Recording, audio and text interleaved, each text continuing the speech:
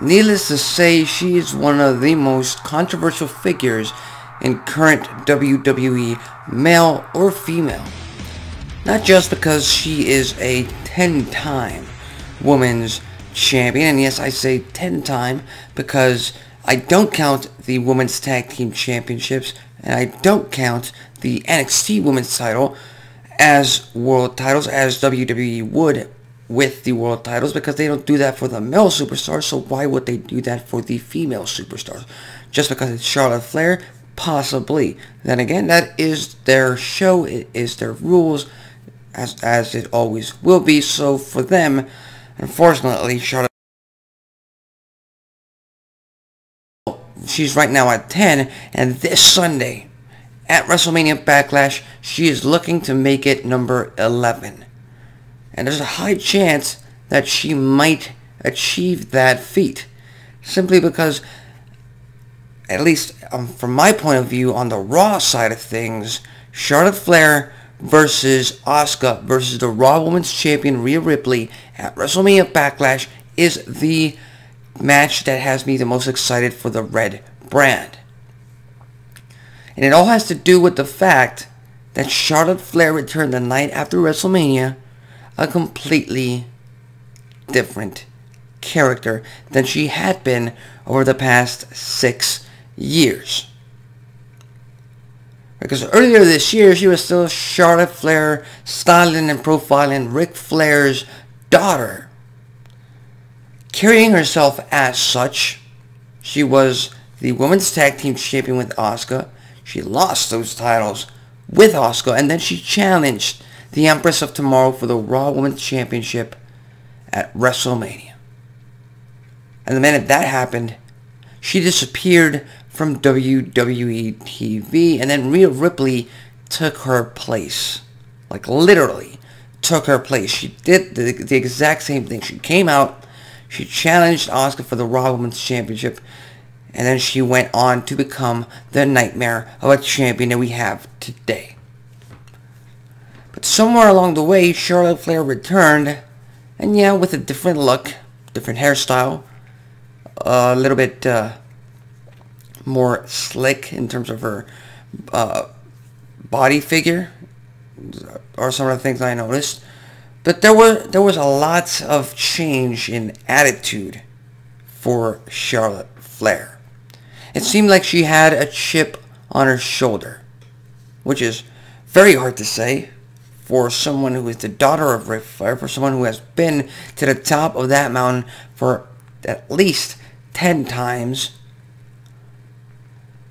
And she just seems to me as a little bit more of a crazy female superstar right now. She has more of a breaking point. This time, if you push her, she will react. She will kick ass. If you don't believe me, ask the referee that she beat up about 2 weeks ago. That's something that the old Charlotte Flair, that's something that the Charlotte Flair that we were introduced to back in the beginning of the Women's Evolution in 2015, she would have never done. And I think that one of the things that plays into this hand, that plays into this storyline, is the fact that Sonya Deville is now gaining power as a WWE official. We've seen it over the past 2-3 weeks on Raw. She's beginning to overstep Adam Pearce's authority when she was brought in to be Adam Pearce's assistant. She started on SmackDown, really getting behind the head of the table in Roman Reigns, and now she's really getting behind Charlotte Flair for the Raw Women's Championship. So what's going to happen this Sunday night at WrestleMania Backlash? Will Charlotte Flair become a 11-time Women's Champion? In my mind, in WWE's mind, she's going to become a 14-time World Champion. And if you believe that, then John Cena and Ric Flair are well above 30 world titles, because you'd have to add the tag team titles and the mid-card titles and everything else in between. So again, WWE, get your damn logic right for once. Or will Rhea Ripley retain her title? Will Asuka get that championship back? Because when she was women's champion, she didn't have much to do with it until she lost it. If you ask me, if I had to make a prediction right now on who's walking out the Raw Women's Champion and who I want to walk out with the Raw Women's Championship, it's pretty damn simple. I'd keep the title on the Nightmare Rhea Ripley. I'd keep the title on her for at least another month, maybe until SummerSlam. Hell, we're 3 months away from SummerSlam. Let her keep that title until then, or at least make her lose the championship 1 month before SummerSlam and then have her regain it.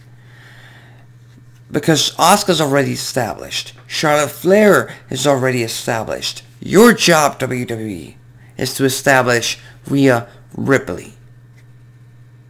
And having Charlotte Flair in this new character, with this new side of her, that can help Rhea Ripley become a mainstay in the Raw Women's division.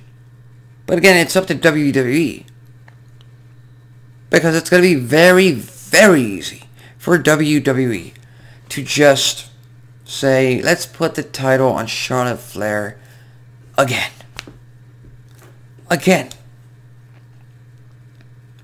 And she is a top contender, but she really doesn't need the Women's Championship anymore at this point. She's Charlotte damn Flair.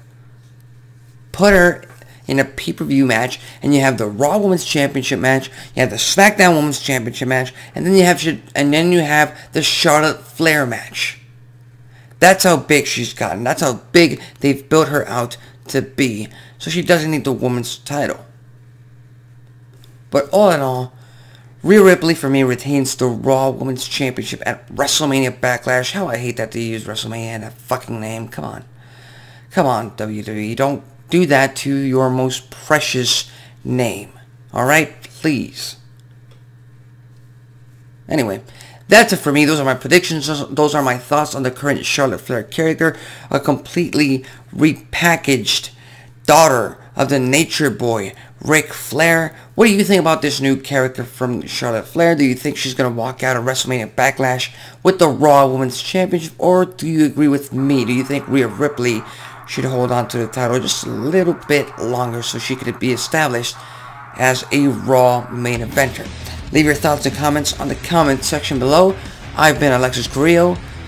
Don't forget to watch Raw later tonight and have a great rest of your day.